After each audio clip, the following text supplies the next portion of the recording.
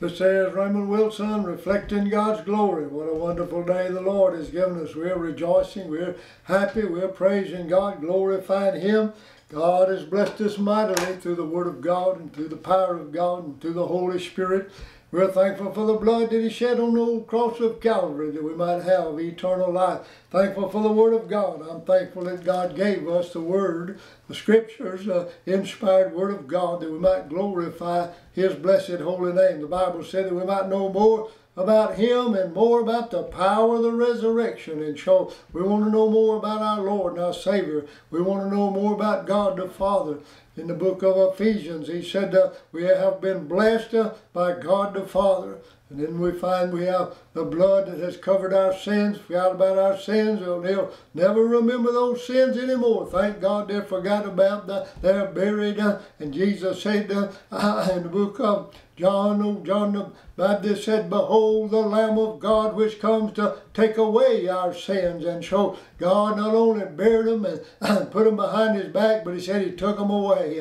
I'm glad, thank God, He took away those old sins, that old nature that I had. I'm glad, thank God, He's still taking them away through the atoning blood of the Lamb of God. It's the Lord Jesus that shed that blood that we might have an atonement for our sins. And surely we need daily. God said, forgive us daily. We come before God. Give us our daily bread. That's the Word of God. Forgive us of our trespasses. That's daily trespasses against God. And for that we give Him the praise and the honor. I want to talk today about the doctrines of statement that God has laid upon my heart and I've been using for many years, and thinking about the doctrinal statement. And I know the word doctrine, sometimes people say, well, they don't want to hear that old doctrine, but you can't be saved without the doctrine of salvation, and you can't be saved without the doctrine of Christology. Can't have the anointing power of the Holy Spirit of God without pneumatology, and we like theology. Theology is a doctrine of God,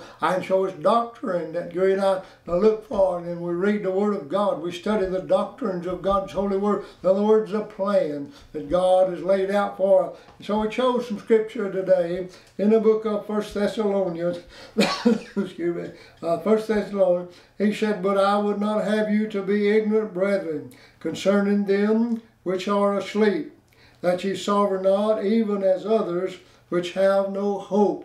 And so he said, for if we believe, and so that's what we want to deal with today, we believe. He said, but if we believe, and I believe the Word of God is the inspired Word of God, that Jesus died, rose again, that's Christology, even so them also which sleep or die in Jesus will God bring with Him. For this we say unto you by the word of the Lord, that we which are alive and remain until the coming of the Lord shall not prevent them which are asleep. For the Lord Himself shall descend from heaven with a shout, and with the voice of the archangel, and with the trump of God. And the dead in Christ shall rise first. Then we which are alive and remain, they shall be caught up together to be with them in the clouds, to meet the Lord in the air. And so shall we ever be with the Lord. Wherefore, and that's because of what I just read, wherefore comfort ye one of these words, or comfort ye one another with these words that God has placed. And so it's comforting for our soul and our mind when we think about the doctrines of God and think about the principles of God and think about what do we believe. And so sometimes I just like to renew what I believe. Let the Word of God flow through my heart, my mind, and my soul, so I know exactly what I believe. When somebody asks me, what do you believe? I want to be able to tell them what I believe. And so as we begin to think about this and think about what God has laid out for us, I thought about this and thought about the doctrine of creation, or the sovereignty of the Creator of God. I believe that the power of God is what created the heavens and the earth. There was a time when God came before the earth and the world, just simply called it out. He called out by His words. In the beginning was the Word, and the Word was with God, and the Word was God. And so we know Lord Jesus is the Word of God. But in the beginning God created the heavens and the earth. And so we know that God is the Creator, They try to explain it away. They try to talk about a Big Bang in many other ways that they think that the creation came, but there's a better explanation. Some says we are formed out of different things, but there's a better explanation that's easier to believe than all of the things that they come up with. Just simply believe that God is a spirit. They that worship Him must worship in spirit and in truth, and God, through the power of the Holy Spirit, through the Lord Jesus Christ and God the Father, created. They simply spoke into existence the heavens and the earth. 3 heavens that we know of. Paul was caught up into the 3rd heaven, and so we know there's 3 heavens, and in the creation of the earth. And so we believe in the God that has created the heavens and the earth, talking about all of the great things that God. I read in the book of Nahum where God has control of all things. Why? Because He created all things. There He has power over the storms, power over the earth, power over the wind. And anything that comes up, God's in control of it. As the disciples were on the storm, on the sea, and the storm came by, we know that God controlled it. He said, "Peace, be still," and it calmed the storm. God's able to bring the storms, and God's able to stop the storms. And so we know that God is the creator of all things. And so for that, we like to rejoice today and just shout a while and say, "Thank God Almighty. God is my creator, and God created all things." So I believe in the sovereignty of the creation of God, how God created. Then I believe in the inspired Word of God. I believe this Bible to be God's holy Word. I believe it's God's inspired Word. I use an old King James Version of the Word of God. When I began to study about the origin of the Bible and how we have the Bible as we have today, Jerome had a great man of God, and how he translated into the Latin, and then from the Latin into the English language that we have today. And so I'm thankful. I know there's many other different types and sorts of translation of the Word of God from the Greek and the Latin, and then into the English that we have, but into the Hebrew and the Greek. And then we know that it has been translated into maybe a Russian language or French language or many other languages like that. But I'm sticking with the old King James Version of God's holy Word, where God created the heavens and the earth. God said the heavens and the earth might pass away, but my word, it'll stand. It stood through the time of eternity. God has had the Word of God, and God has allowed you and I to learn just a little bit more as we read, as we meditate. Said Joshua, "Be strong in the Lord." Meditate day and night on the Word of God. And if we study it and learn, I was lost for over 30 years, but when God touched my heart, I had never read a complete chapter in the Word. I had never understood the Word of God, but it was a day that God touched my heart, birthed me into the family of God, that God was able to unveil the Word of God. And now I can look at the Word of God, and through the power of the Holy Spirit of God, God allows us to see into the precious Word of God, that we might know and understand what God has said. God used parables, and God used metaphors and types throughout the Word of God. Used the metaphor in the New Testament, and the disciples said, "Lord, why is it that the world can't understand?" And He said, "Some things comes only by you and I coming before Him and God opening our eyes. The gods of this world has blinded the minds of those that are lost, and they cannot understand the depths of the Word of God." They may understand some of the language that's there, but never the deep thing, never the spiritual things as God has laid out for you and I. So I believe in the sovereignty of the Creator. I believe in the inspired Word of God. I believe God the Holy Ghost inspired men to pen down the Word, and they pinned down exactly what God wanted pinned down. And now we have the canon of the Scriptures that you and I may rejoice. So I believe in creation of God the Father, Son, and Holy Spirit. I believe in the Word of God to be the inspired Word of God. And then as we read through the Word, I believe in the finished work of the Lord Jesus Christ. Behold, the Lamb of God comes to take away the sins, and surely He did. He came to this earth, born of a virgin, and walked on the face of this earth, performed many miracles on the face of this earth. And we know He caused the blind to see, the deaf to hear, the dumb to speak, the lame to walk, and He cast out many demons and devils. But thank God Almighty, God, the Lord Jesus Christ, came to this earth and shed the blood on that old cross of Calvary, that you and I might have redemption for our soul. The only way I know I'm saved is through the blood, faith in the blood. For by grace are you saved through faith. That's not of yourselves, it's a gift of God. God gave us faith enough to believe that the Lord Jesus Christ shed his blood that we might have this eternal life. We rejoice today. Thank God for the blessed God that God has allowed the blood of the Lamb of God to make redemption for whosoever will. I believe whosoever will can come, call upon the name of the Lord God.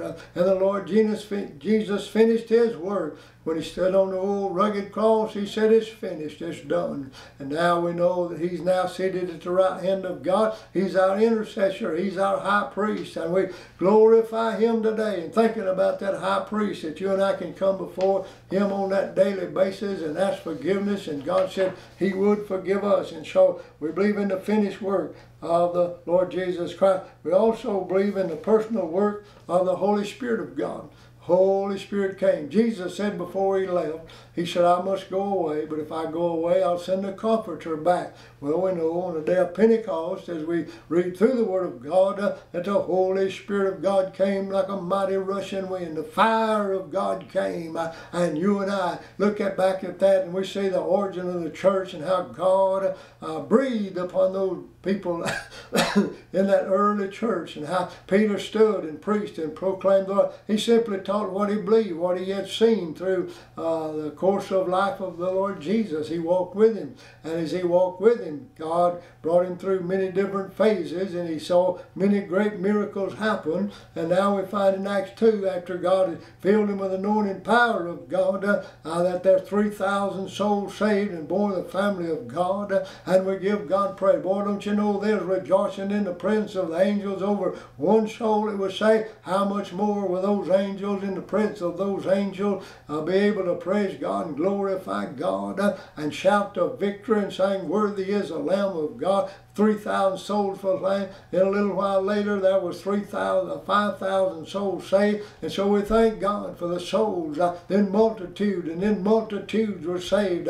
In that early church, they were being saved by the hundreds and by the thousands, that God has opened up the door for them, and they were birthed into the family of God. God's still in the saving business. God is still saving souls today. Whosoever will, let him come. Let him be born in the family of God through the power of the Holy Spirit. The only way a person can be saved is by God touching them. And so we believe in the experience of the new birth. Thank God for the new birth. I'm experiencing that as when the day that I bowed before God, called on the name of the Lord Jesus Christ, and I experienced in my heart there was something happened that night that I had never experienced before. The power of God came into my heart, and I said there's been 100 pounds lifted off of my shoulders when I was born into the family of God. I was saved because God gave me a verse of Scripture throughout the pages of God's holy word. The Bible said we've all sinned and come short of the glory of God. The Bible said there's none righteous, no, not one.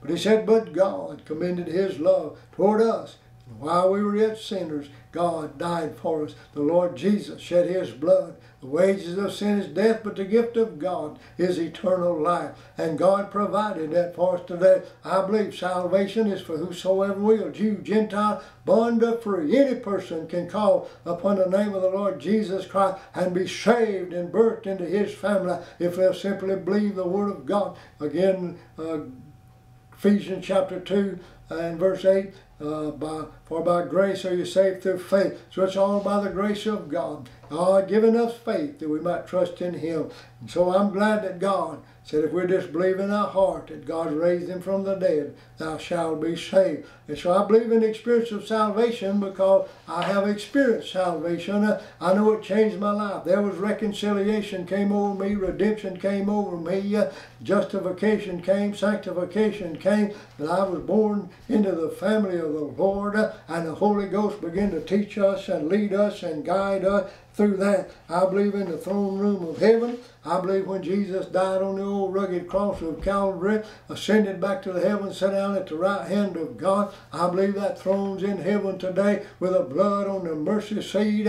Holy Ghost is there to ever make intercession for you and I, and we give him praise today and thank God he's our intercessor. He's there in those times of need when we come before God, and God answers our prayer, and we know he's on the throne. God said there's an altar in heaven in those prayers that we send up every morning or every evening or every night when you pray. Daniel prayed 3 times a day. David prayed 3 times a day, and it wouldn't hurt us to pray. Paul said he prayed those 3 times a day, and he said he prayed without ceasing. I'm glad, thank God, we have breath enough to pray without ceasing. Just keep God on your mind. Keep fellowshipping with God. Keep talking with God. Have that prayer time with God, because God, the Holy Spirit of God, came to convict you and I, and God on the throne of glory ever make intercession for you and I. And so we're happy, joy unspeakable and full of glory, peace that pass all understanding. We're shouting today, this is the day the Lord's made. We will be glad, we will rejoice, we will shout, we will praise the living Lamb of God. I'm glad, thank God. I believe in a throne room in heaven, and I also believe there's a second coming of the Lord. And Isaiah prophesied 700 years before the Lord Jesus came to this earth. And we know that he was born of a virgin, walked on the face of this earth. Then he promised before he went back, he said, I'll not have you to be ignorant, brethren, concerning those which are asleep. And so he gave us in this chapter that we read, a portion of it, we know that God will return. Jesus said in the upper room, he said, let not your heart be troubled. You believe in God, believe also in me. In my Father's house are many mansions. If it were not so, I would have told you. I go to prepare a place for you, and if I go and prepare a place for you, I will come again and receive you unto myself, that where I am, there you may be also. Of course, Thomas said, how are we going to know the way? Jesus said, I am the way, I am the truth, and I am the light, I am the door. He is the Lamb. Oh, I know back in the book of Exodus where Moses come before God, and God said, just tell him I am. I am. Whatever you need, God, I am is there to fulfill. Whatever need you might have, if it's in the will of God. Not all your wants may not be fulfilled, but the need. My God shall supply all of your need, one need, whatever it might be, whatever that is. That need, according to his riches and glory. And so God is there to supply our needs according to that riches and glory. So he's coming back just like he said. I believe the Bible to be true, and I believe one day he's coming back. When those men of Galilee stood looking up on the Mount of Olives, and as he ascended up, the 2 in white says, why you men stand gazing up, this same Jesus you see going up, he's coming back in like manner. The doctrine I believe is eschatology. I believe in ecclesiology and eschatology, and I believe in those ology boys, and I thank God Almighty that God gave us the scripture that one glorious day he's coming back. I tell you the truth, I'm looking for him to come, just like he said in the Word of God. I believe it won't be long till we can look up. God said, look up, your redemption draweth nigh. And we're looking for the Lord to come most any day now. Perilous times are here. Hard times are here. But God said, I'm coming back for the bride. I'm coming back for his children. I believe in the eternal kingdom of God. I believe that God will set up a kingdom just like he said in the Word of God. Thy kingdom come. And we pray, thy kingdom come. And we know Ezekiel talked about building that temple. So I trust you've been saved more than the family of God. Sit down somewhere and just think about, what do you really believe? Do you believe in God? Do you believe in the morals? Do you believe in the standards? Do you believe the Word of God to be true? Sit down and write down in a piece of paper what you believe and compare it with the Word of God and see if it compares to what God has said in his book, in Jesus' holy name.